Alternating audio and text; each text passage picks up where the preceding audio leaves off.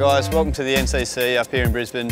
I'm Nathan Lyon and I'm here to talk to you about off-spin bowling today, so hopefully I'll be able to teach you a few things here and there about my skill and my trade.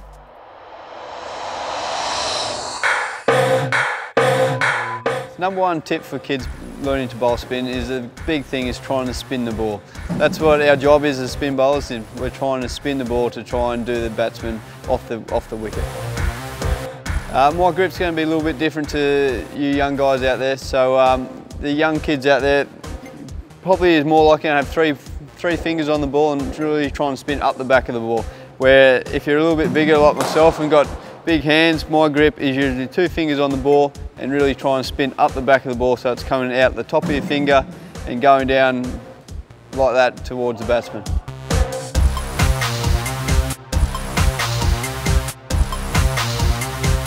My wrist position for a normal stock off break is it's pretty simple. It's I cock it straight back to myself, and when I'm releasing the ball, it's coming out over the top of like that. So it's not overly too hard. All my wrist is doing is going back and forward. It's not rocket science. It's just a little bit of tip that may help you spin up the back of the ball. I'm trying right now up here at the NCC, trying to come up with a few different things, a few different balls to bowl. I'm trying to bowl a back spinner at the moment, which is simply, my grip is similar, but I'll push the ball back into my hand, thumb comes on the ball. Instead of going over the top of the ball, I'm coming down the back of the ball, which really releases the ball out like that, so it's spinning backwards and hopefully hitting the pitch and going the other way. For spinners, we don't usually have to run in that far compared to the fast bowlers, so my run up is simply 7 steps from the stumps, and it's usually pretty casual. I don't try and run in or anything. I just do what's natural for me is simply walk in until I get to the mark and really start to bowl the ball. So it's pretty cruisy.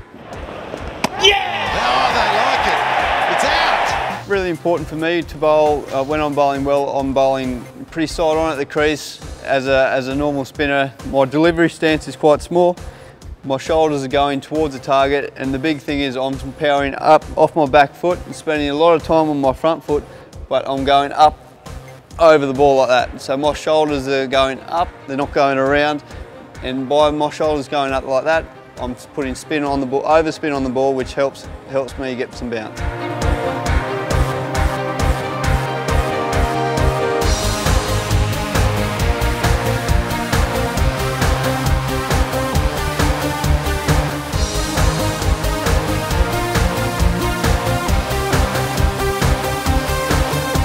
The beauty about spin bowlers, we have to play mind game with some batsmen. So I can bowl over the wicket here, and I usually bowl around the wicket as well. The difference between that is the different angles. I can bowl here into a right-handed batsman. I'm looking to pitch just outside the off stump and trying to turn the ball back into the off stump. But then I can come around here and changes the whole thing. It's 1.5 meters, pretty much big difference between the different release points of the bowler. I'm trying to land the ball on the stumps and still trying to hit middle and off stump. Just by pitching it in line with the stumps brings in more ways to get wickets. Yeah, it's come off the bat, and that's brilliantly caught. It's just always trying to hit the spin to hit the stumps, especially around the off and middle stump. Yeah! As an off-spin bowler, I really enjoy bowling the left-hand batters.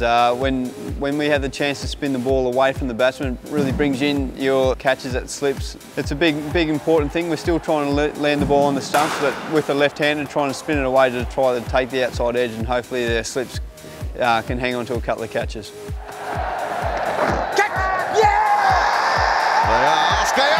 They get. With my relationship with Brad Haddon, he's really crucial for the way I bowl. He obviously picks all the balls that I bowl.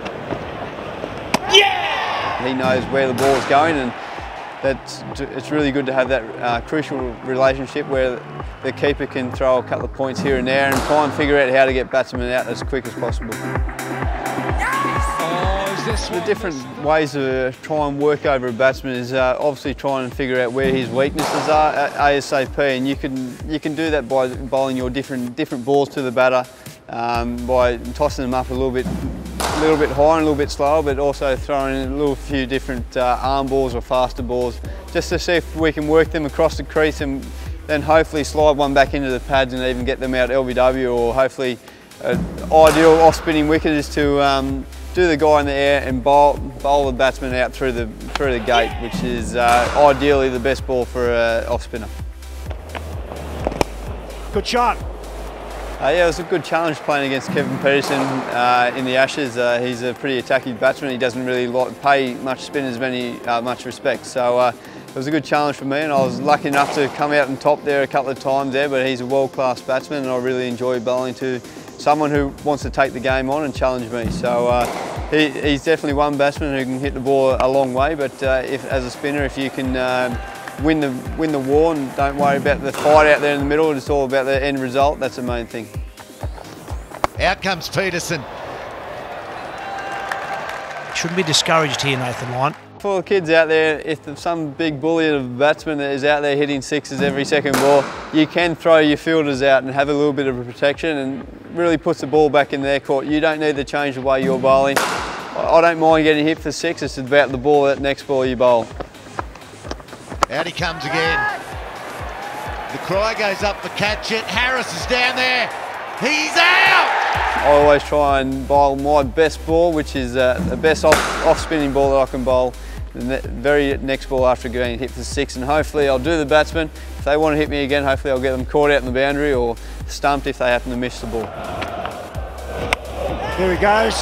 He's out. He's gone. Straight down the throat of long off. And that's the end.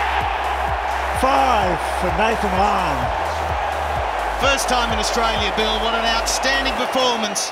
A basic field for a right-handed batsman is pretty simple. I usually have 4 on the offside, which is a slip, point, cover, mid-off, and 5 on the leg side, which usually is a 45, a sweeper out there at just behind square, a bat pad nice and close for catching, a mid-wicket and a mid-on. So that's pretty stock standard field for a right-hander, but you can mix up.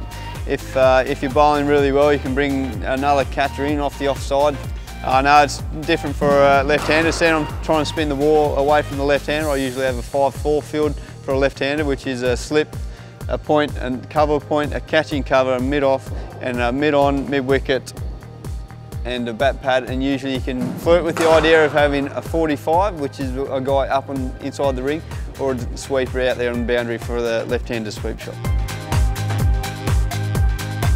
The big thing for a spinner is always trying to have a ball in and around home. I know Mum and Dad will probably get sick of you throwing the ball up around the TV, and please do not hit the TVs, but I always sit at home watching TV, throwing a ball in my hand, just working out different wrist positions and try and figure out different ways I can release a ball to hopefully get a couple of wickets. What an outstanding performance from the off-spinner, Nathan Lyon. He's improving every test match.